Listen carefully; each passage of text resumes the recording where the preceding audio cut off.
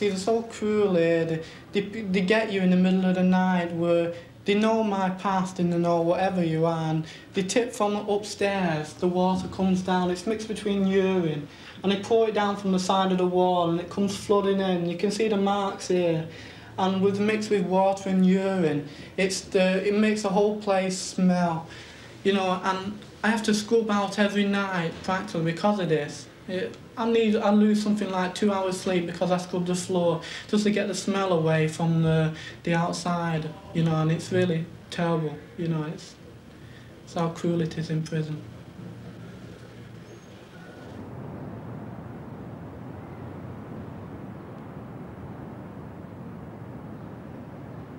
The tragic increase of young offenders in our society is nowhere more apparent than in a giant local prison like Strangeways. Here, up to 500 are held in what is virtually a prison within a prison. It is known as the BAC, the Borstal Allocation Centre.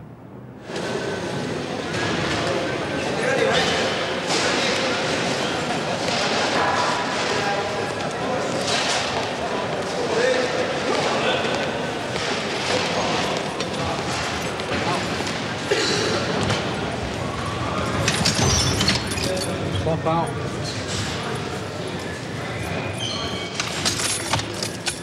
Swap out.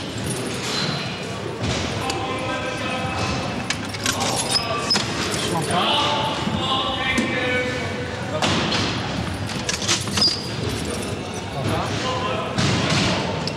With its cells, recesses and landings, with its security and discipline, with its regulation clothing, the BAC is in every respect a jail.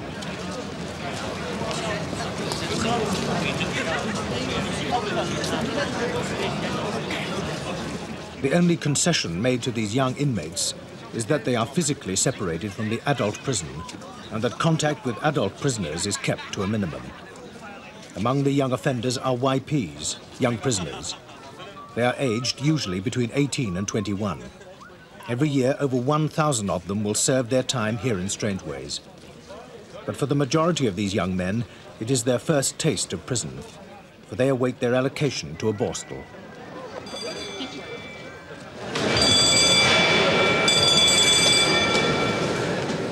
Over 4,000 Borstal boys a year will pass through this Victorian jail, some of them as young as 14 years of age.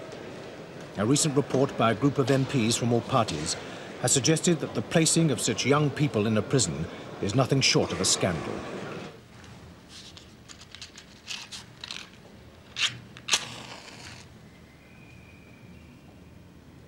This boy is 16 years old.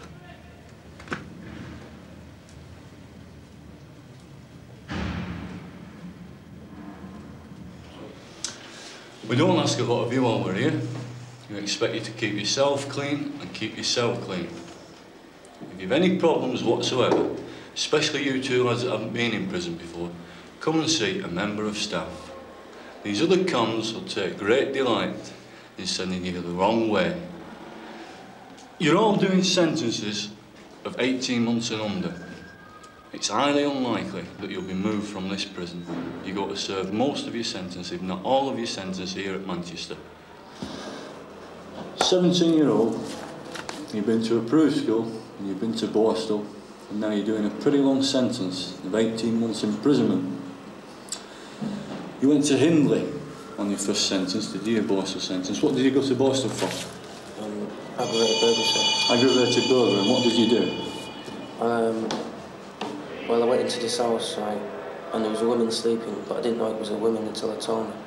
And you know, she woke up and it did disturb me, so I got a bottle from the side there and put it over her head. And you got Borstal. How old were you? Just turned 16, sir. Well, I reckon if you'd have been in front of the courts now at 17, you'd have got at least 3 years YP. You were very lucky, like. You're lucky you didn't get charged with robbery there, aren't you? You realise how serious that offence was? Well, I didn't realise until I was in Hindley and the officers there told me what it was like. What about your approved school? You absconded 7 times. Why? Well, I just didn't like the system there, you know. And it was, you know, in the countryside, and I just wanted to go back to Manchester. Well, you got to try to abscond from here. Well, the walls are too high, aren't they? But you would otherwise. You would try to get away, yeah? If you were at Borstal now, would you try and run away? Well, I couldn't, but if I had a chance, I would. You would go, yeah? Great. So your dad's disowned you, you find yourself in prison. What about your future? Well, I've not thought of it yet, sir.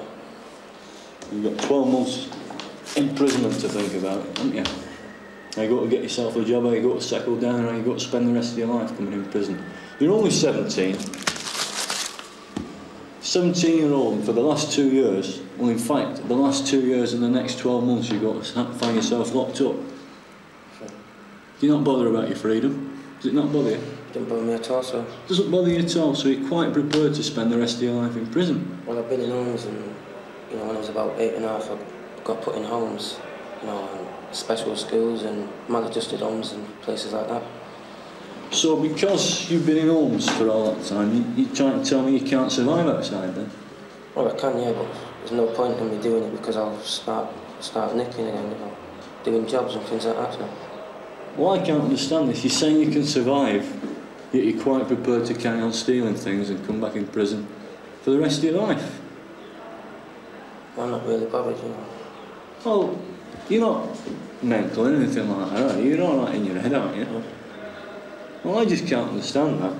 You're not just using that as an excuse here for this present sentence. Well, what can I say? Okay?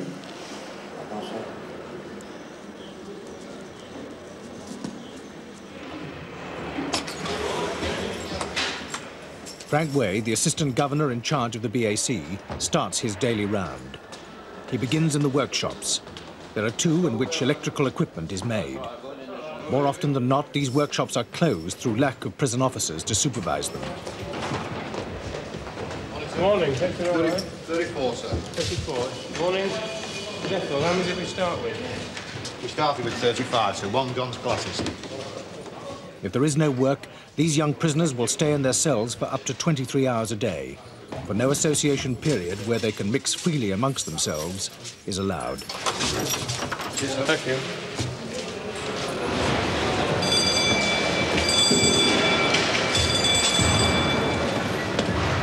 Morning. As in the main prison, all letters to fathers, mothers, wives and girlfriends are subject to the scrutiny of the censor. Busy days. Did everyone come in and why out? Gone out. Morning, Mr. Turner. Morning. So lots of drawing on it. It is, yeah. He's going to get it. See, advise him, yeah. Send it out, but I'll call him up and tell him about it.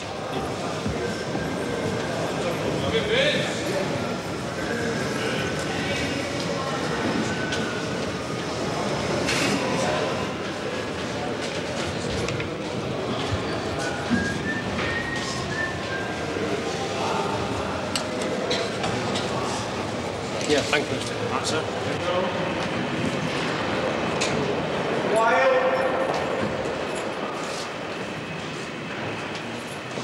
If a young offender is caught shouting at night, fighting, being abusive to an officer, or breaking any one of a number of prison rules, he can find himself placed in the BAC's punishment block. What are those black thumbprints doing in your bowl? Your boot polish. Now get it subbed off. You've got a dirty line in your jug. Get that cleaned out as well. That cup's filthy. If I see a dirty cup down here tomorrow, no doubt you'll be on report. You understand? You'll spend a lot longer down here. Wicked idea. What's wrong with him, Mr. Klein? He came down yesterday, sir. He was on rules before that. Yeah, well, he's had a whole day to get his kit sorted out. He's now wishing to come off rules. On his shoes. I want his shoes polishing. Sir. What's he come off for? Rule 43? 43, sir. It's about time he came off Rule 43. Well, when you come out of here, I'll take you off. Not before, all right?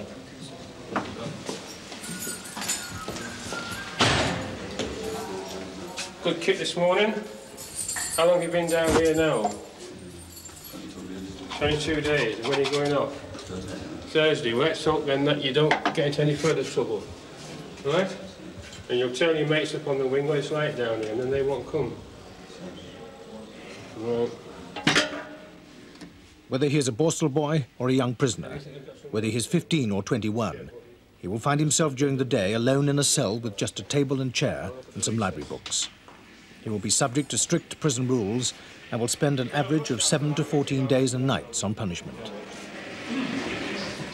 When you do that job, I want the job doing properly. You've got brushes out of line there. It's simple. Can you see the lines of these tiles?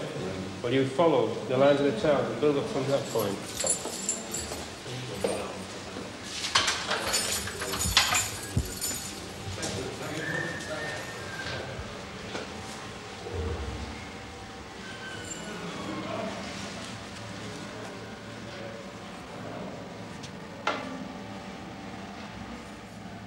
The round finished, there is the daily allocation of boys to different Borstals in the north. The prison hopes that it will take fewer than 10 days to transfer each boy. In fact, it can be much longer, mainly because of the queue for places. Let's see. Have you any offences involving sex? Arson? Any other violence? Well, look, you're 20 years of age, it's your first time inside. I'm going to take a chance with you because you were out on bail and you didn't break the conditions. But for goodness sake, leave motorbikes alone in the future. I'll send you to an open Borstal. Right? I'll send you to a Borstal where there are some older lads, where you might get a good job, and where you should do quite well there. I'll send you to Hatfield.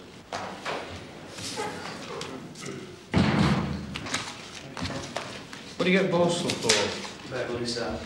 What was the malicious damage then? Pardon, sir? What was the malicious damage? Nothing, sir. You got away with that, did you? Sir. What did you do? Just broke into a pub, sir. I see. Now, you committed arson once, and you did 24 hours at the attendance centre. Yes, sir. Well, because of that, I'm going to have to send you to a closed Borstal. Yes, sir. Right, so you're, what, 18 years of age? I'll send you to Everthorpe. You should get visits there, all right? Yes, sir. So we're going.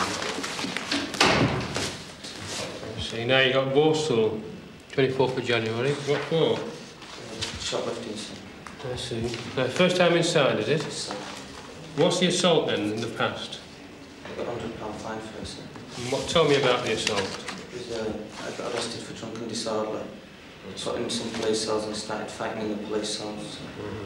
Now, we understand also that you were in possession of an offensive weapon and that you had 6 months imprisonment suspended. Well, because of that, I'm going to send you to a closed Borstal. 20 years of age. I say, you've got to question, what sort of society is producing young lads like this, really, who are drifting through society and perhaps becoming far more violent these days. And you've got to trace it back to the parents, the environment, the education, the lack of opportunities in their environment, and the lack of opportunity for them to get out of the rut and go and live somewhere else in the country and develop a different lifestyle. They're not able to do this, many of them. And so perhaps, they end up in prison. And it's our task to put right, perhaps in 6 months, what's been going on for 15 or 20, 30 years. How is it possible?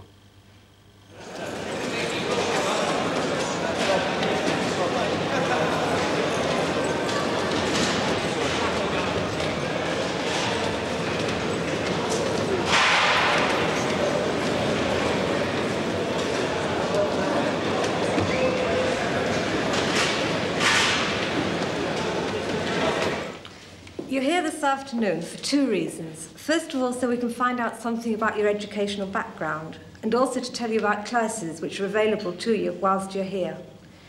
You can choose classes each morning, and there are various classes. There's maths, English, general studies, art and drama, and each morning you rotate. If you're here for long enough, you might be able to take the NORAC examinations in general oral communications, which is coursework and examination work, or even the RSA examination in English and maths. And perhaps if you're here for long enough and the right sort of standard, you might even be able to take O-level in English and maths. Pay on classes starts at 90p a week, which is about the same as the workshops, and can go up 3p a week if you work hard. And some people on classes now earn £1.16, which is quite good wages. But it can also decrease, but this doesn't happen very often. Now, this is all about the man who won the pools last week, which you all know about, don't you? Do you know how much he won altogether? 1 million. It wasn't $1 million, no. No. Well, it worked out a bit less than that. It was about 800. There are daytime classes for drama, sport, vocational training, and remedial English like this one, for illiteracy is a major problem. Some of the boys even have to cope with physical handicaps. Mike, for example, is a spastic. Yes, now just read the headlines out to me now. 1 million pool jackpot. And the other little bit underneath. Where about? Just underneath. Yeah. Aye. Another little bit there, yes. I like that. I don't drink, but I love a gamble. That sounds like you, doesn't it? David and his 45-year-old wife, Jean, an office cleaner, fled from their terraced house in... The average reading age of these young prisoners is 12. The average maths age is 9. The big double. Earlier, he confided, I don't drink much and I don't smoke, but I've always been a gambler. He spent some of that renovating his house in Forest Road and bought Jane a car. He does not drive himself, and his hobby is watching sport on television. David is not the sort to squander money, says his uncle, Mr. Albert Preston. He lives a very simple life. Last night... There is a constant threat of action by prison officers to stop these daytime classes in the prison. They resent even minimal facilities being given to these young offenders when their own children face cuts in education. Thank you, Ken. That was very good. Good evening. Education Department here. Can you tell me, please, if any... Evening classes have already been stopped, but the part-time teachers have come in to discover the fate of their jobs. Right, the position is then that there are no classes this evening in either the Borstal or the main prison again.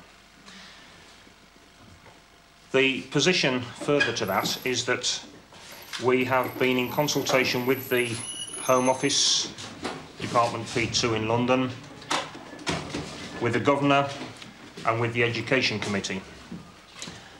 At the moment, I can tell you that you are not going to be given a week's notice.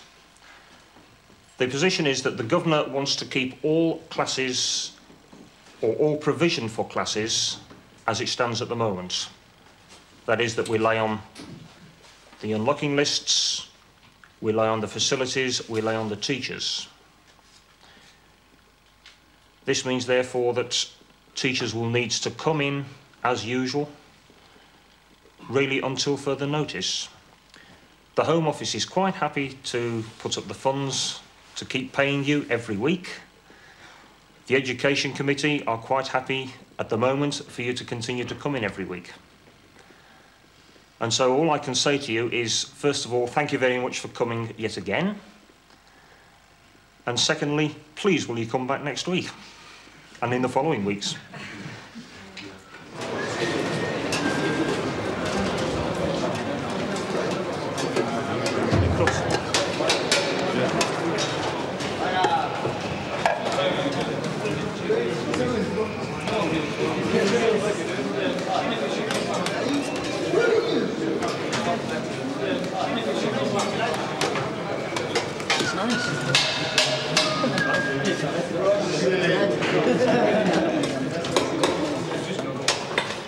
Have you ever been in before for any misdemeanor? I have. You have? Yeah. May I ask the nature of the offence? Well, it was burglary I've been arrested for. Yes. Yes. I did have possession of drugs charges a couple of times. Yes. It was only Can I- smoking it. Yes. Can I put a question to you? Do you feel that this is wrong? What I'm doing is... Yeah, before I put over the Jewish angle. Yes. Well, how did you get involved in it? I mean, if you knew that this was morally wrong to steal from someone because it's against the religion, it's against principles, I mean, even people who are not particularly religious would have a strong sense of morals and ethics to realize that it's wrong to take something which isn't yours. Yes? I mean, do you not feel that, does your conscience not prick you at all? Yeah? Well, what was it that caused you? Were you forced into, coerced into it? Or did you meet up with the wrong people? Because you don't look, honestly, to be quite honest with you, you say don't judge a book by the cover. Well, you seem to be a rational fellow, well-spoken fellow. I couldn't imagine you taking something from my pocket while my back was turned. I've found that it's happened sort of, you know, like I had no money and I've been desperate to get money and things like that. Well, I want to assure you there is absolutely, in this 20th century, sophisticated society in which we are living in which there's a lot of tolerance, and some people are critical. Maybe some people would be critical of me being as tolerant as I am to you and simply say, now, look, this is wrong. I'm not going to have this anymore. And something like to that effect. Well, can I simply say this? What would annoy me, and I want you to understand this, I'm making this quite clear, what would upset me if, as a result of my visits to you, that I ever came back in the course of my ministrations to Strangeways, and one day this cell door was open or another cell door and I found you there, because that I would find unforgivable. I want to be rendered unemployed. I hope the day will come when the government will say, Rabbi, not one Jew in Strangeways. And then I'll know that my message has got to come home. It's not just simply good enough for me to come to have this chat and say, oh, you're a nice fellow, look after me and be a friend. I have to tell you quite openly, what you have done is wrong. You've got to know it's wrong, and you've got to be determined never to do it again. And then when we can get you to think like that, you're not doing me a favor. Who are you doing a favor? No, myself. Yes, you should start a new life, get married, and bring children to the world. Let the Holy Spirit guide me for whatever happens in my life and the lives of family and friends. Oh Lord, help me to bear truthful and honest witness today. Lord, I ask this in the name of Jesus Christ, my Lord and Saviour. Amen. Roy has had a religious conversion in prison. He believes Christianity is the answer to all his problems. He is isolated for his own protection from other young prisoners for refusing homosexual advances. I accepted Christ about nearly 4 weeks when I came in here, but I didn't know him. I didn't know him spiritually. I was just like everybody else, going to the communion just to get out my cell. But then it came to me because I knew I wanted to be loved, and I got down on my knees and I says, if you are there, then come into my life so I can love you, so I can love someone, because I want to love someone. I've always been rejected. I've never been wanted. And that's why I made myself a female, because I wanted someone that I can love. A girl, I suppose, a gentleness of a girl I wanted to love. Will you be gentle to me? And he says, I will be gentle to you. I'll come into your life. If you come to me and say, will you be my Lord? And I said, yes. And he came into my life and he changed me. He took away my feelings of wanting to be a woman. He says, you, what I have created, you're a man. You don't have to be and act like a man in everybody else's eyes. You don't have to be hard. You don't have to be masculine to a point where you're knocking people about, because that's what all men do. You got to be what I make you and what you want to be. You know, and that's what the Lord has shown me. He's come into my life and he's shown me love, and he's shown me that he does care, and he's shown me the love I've missed all my life. Did it happen on a particular night or occasion? It was about a week before I had met the Holy Spirit physically and spiritually. I told my mother I wanted to be a female and I was going through the operation. She rejected me. She says, I don't want you back. You're going to come out of prison, you've got to collect your female clothes and you go off to wherever you want. And then I broke down in the visiting room and I came back. And I said to the Lord, well, it's come up to a point now, Lord, where, you know, I'm just exactly what I am. Even though I accepted you, I'm exactly what I am. I'm a transsexual, I just want to be a woman, I want to be loved. And I got down on my knees and said, Lord, if you want to love me, come into my life and change me. Take away these feelings I have to prove to me that you are real. And if you take away these feelings, then I'll really love you. And he took away my feelings. We learnt that within 3 months of release, Roy was back inside for non-payment of fines.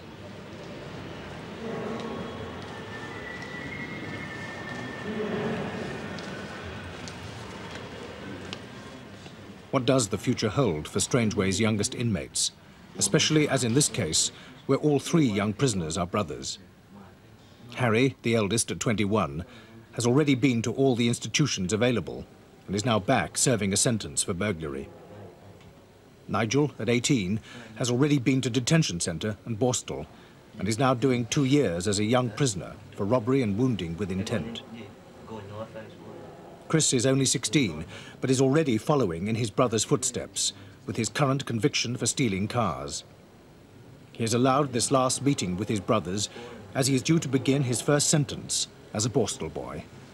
But like you said to me, you're not going to get Borstal, you said. Okay, I said I won't go get Borstal. I'm big-headed, right? You said you won't go back inside again, but you did. I said you will. I said you'll be in Borstal, you in a couple of months. Well, everybody says they're not going back. Right, nicking cars, getting away with it for a long time. But then I got caught. Well, with other people, of course. But all right, you say he'll be back. Will you be back? I'll be back, yeah. I think I will be. That's if I take the same are you road bothered? again. Yeah, I'm bothered, but how can you change yourself Well, when you started off thieving there? How can you? Of course you can change yourself. You know what they said, what you want a thief, you're always a thief. So you're already thinking about getting in trouble when you've got 9 months to do in Borstal? And that's before you get out? No, but, when you've been out a year, if someone come up to you and says, right, I know this house where there's good money in it, you're not going to do it. If you're skint, you've got no... Yeah, OK, you need some clothes, right? You've not got a job. My mum's not going to buy you clothes, is she? I don't know. My mum's not going to look after you with your clothes. She put you up in a nice house, that's good enough. Yeah, but say, you don't have a job, right? You need money, right? Well, yeah, I mean, what it's you up going to to do? me. Anyone can get a job if they want one. Yeah, and look It's at if that you job want what you one. had last time. Right? It's if you want one. 3 days. Well, it don't matter. I mean, look at getting paid 17 quid a week. You were just slave labour, wasn't it, a bit? It were, yeah. You pack a job in if you gotta don't face like it, right? a job, don't you?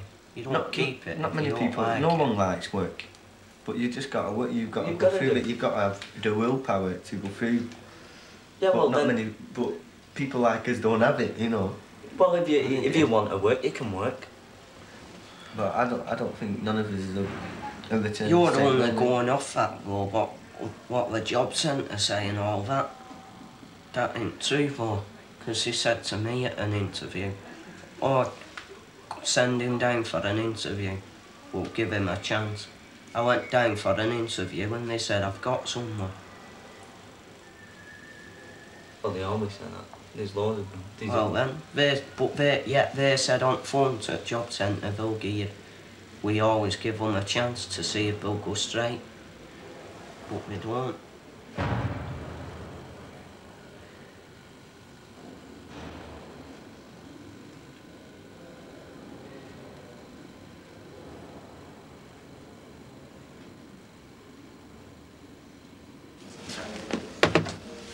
Apologies.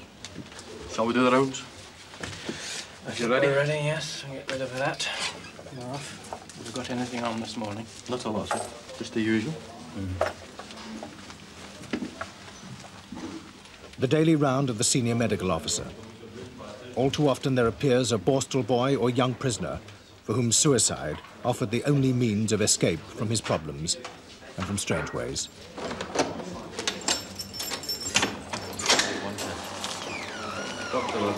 Morning. How are you this morning? Keep the tackle around you. How are you this morning? What are you doing in here? Attempted suicide yesterday. What did you actually do? And the other one? What did you do with it? That's Where did you get the glass? You did a few other things with the glass as well, didn't you? Yes. What did you do? So I just kept it in the hand. Yes, but you did something with it, didn't you? Apart from your wrist. Well, I was given to understand you made certain threats to the officers. Yes, sir. I just told him to keep away, sir. You must have waved it at them a bit. Did you not? No, sir. Anyway, you're feeling a bit better this morning, are you? You got it out of your system? Yes, sir. Good. You're not prone to do this, are you? Yes, sir. You are? Yes. Morning.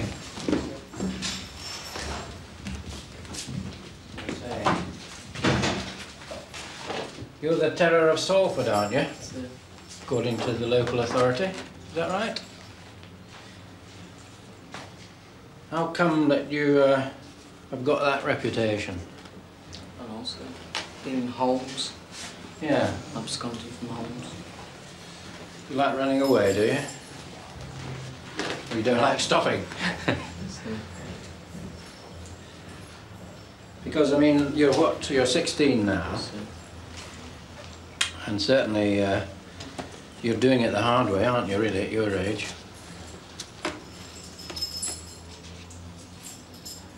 What's all this wrist business too? Your wrist, right? When did you do that? So I've never done that one, just done that Just one. that one? So, When did you do that one? so in the police cell. And they tell me that you did tried to do something at Risley too. So, What did you do there? just trying to hang myself there. So What was that for? just didn't like the place. Well, you were giving it a bad reputation, weren't you? I mean, that's no way to cure things, is it? You look like a lively lad to me, not one that would want to do yourself in. You're not serious, are you? Don't know, sir. That's about time you did. You're 16, you're growing up, aren't you? Start acting like it, instead of like a kid. People will treat you like a man if you behave like one. That's what you want, isn't it? Okay. Anyway, you've got a sentence to get on with now, haven't you? You're going to get on with it. Good. Okay. I'm 15 and I got put in care at a local authority till I was 18. And then I went to a place, Wood End Assessment Centre, for 3 weeks. And after the 3 weeks, I went back to the courts. And the court sentenced me, put me in care for 5 years till I was 18. And I went back to Wood End Assessment until I went to a home which I was in before I come here, Mobley Boys School. It's in Cheshire. And I went there, I think it was on the Friday. I stayed there about a week and then I absconded from there.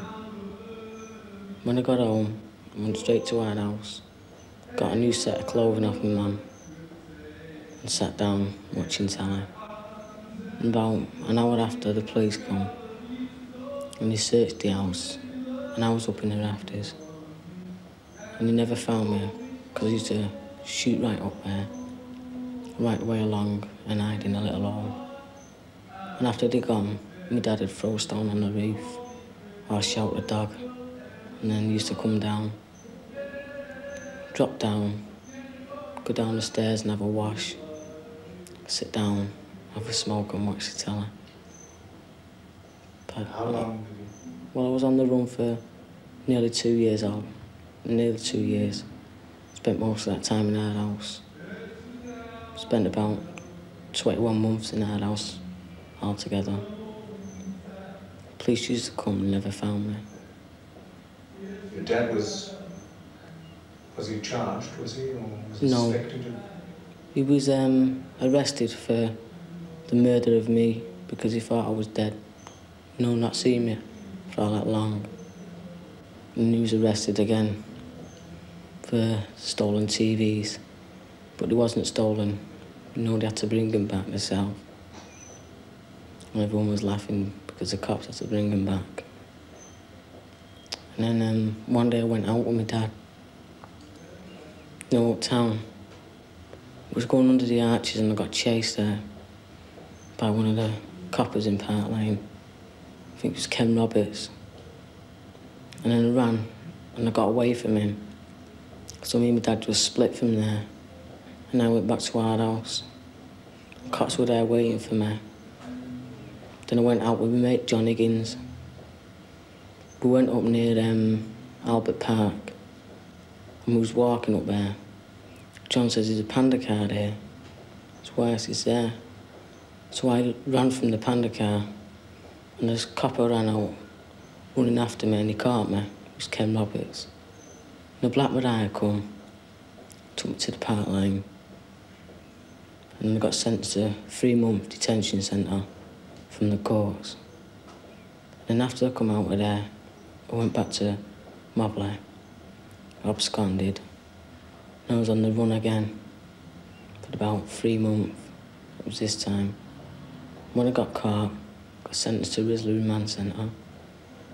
And then, after 3 weeks there, I went to Bexley Square Court. But when I was in Risley, I tried to hang myself in the cell, but that didn't work.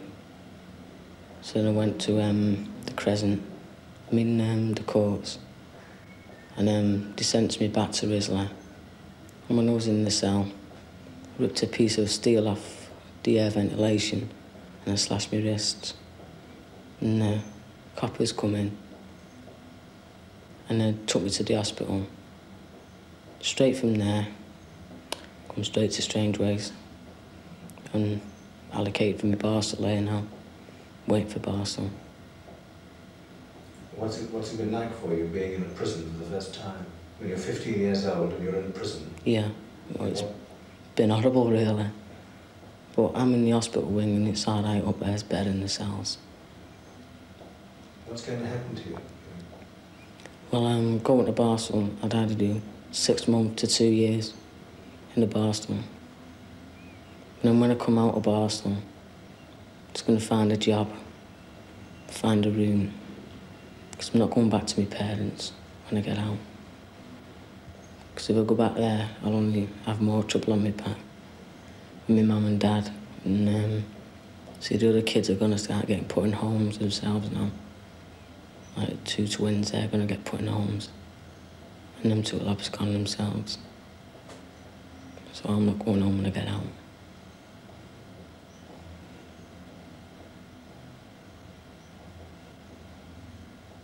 Well, I think you've got to think about success rates. It costs about £5,000 to keep a man in prison for a year, or a boy in prison for a year. And when the Borstal success rate, or young prison success rate, perhaps is about 20 or 25%, which really means that 75% of them are going to come back inside the system again. You've got to question, is it worth the money? What are we doing to sort of, what are we doing?